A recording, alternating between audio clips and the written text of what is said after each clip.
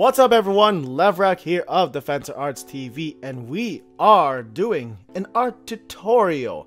I hope you guys enjoyed this art tutorial, so leave a like, subscribe to DefensorArtz TV, and let's get this thing started.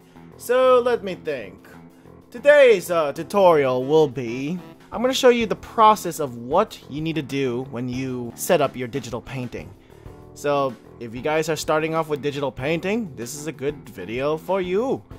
And basically, the things that we have to focus on is the value structure when it comes to digital paintings. So let me say that we already know the idea of having a foreground, a midground, and a background when it comes to a digital painting. Say this is the background, everything's like all this, and that's your background, something like that.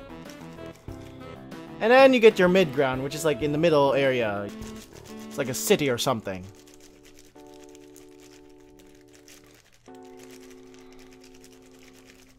That's your midground. There we go. That's your midground, guys. So say that's your midground. That's like a grayish tone. And then you get your foreground. And that's your foreground. We'll just say a stick person is your foreground or something like that. Let me just fix this a little bit here, so you don't get any mistakes with the backgrounds and everything. There we go. That's your that is your painting or something like that. You get the foreground, midground, and background. But every time when you do a painting, you need to distinguish which one's lighter, which one's the gray tones, and which one are the dark tones. If you have like a painting that is focusing on the person in front, which is the foreground, where the person is, let me just label this so you can see the difference. And basically, the background is the black, the midground is the city-like thing, and the foreground is the person. You have to distinguish the difference between them, like having the foreground either the lightest area, or the gray area, or the dark tone area.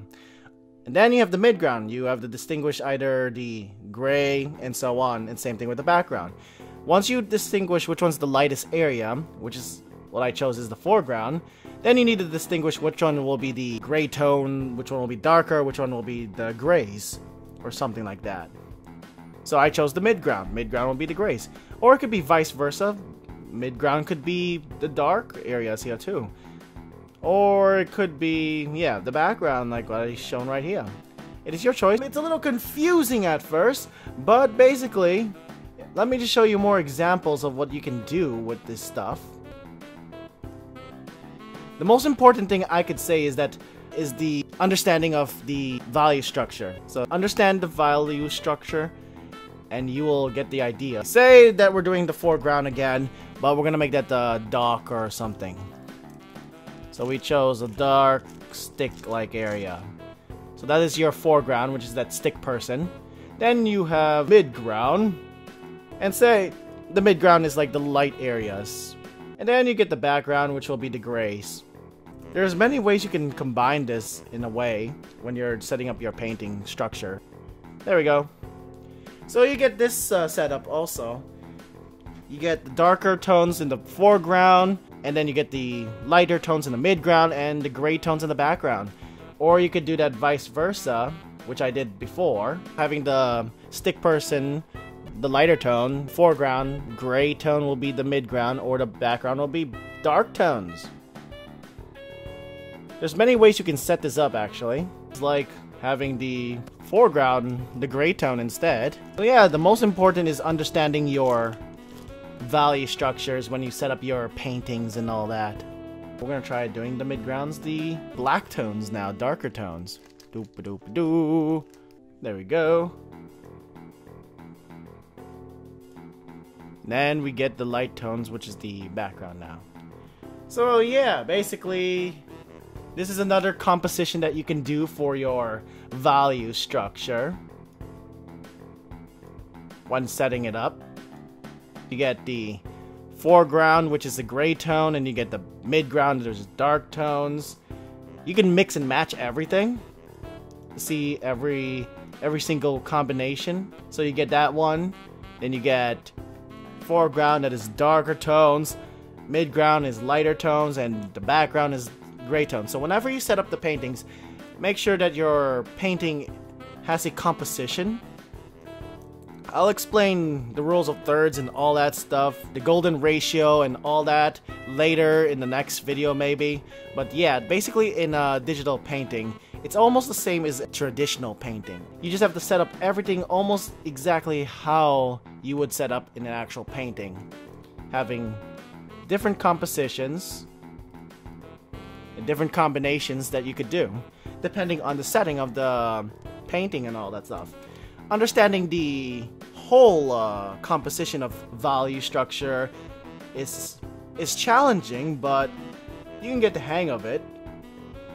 So that is an understanding of some value combos that you could do on your paintings. I mean, unlike all those videos that you see on YouTube or on the internet about painting, usually they get right on to how to draw something. But right here, I showed you right here of setting up a composition. Instead of like learning how to draw, I'm showing you ways of how to set up your stuff instead of drawing like how to draw the head, how to draw the eyes. I'm showing you a proper way how to understand your composition when you're drawing. In our next video, I plan on actually doing maybe showing you how to set up your painting beforehand, like setting it up on thumbnail sketches, because it's important to set up your painting before you actually paint it. So I hope you guys enjoyed watching this fun video of me explaining the fundamentals of value structure. It's a little complicated to explain, but at least I tried, guys. So make sure you guys leave a like, subscribe to DefensorArtz TV if you like tutorials like this. Maybe I will show you more tutorials of value structure. If you guys have any questions, leave a comment down below. Otherwise, we will catch you guys on the next video. This is Levrak signing out, guys. So I hope you guys enjoyed that small lesson of composition of the value structure when you are setting up your paintings. Alright, we'll see ya. So peace, everyone.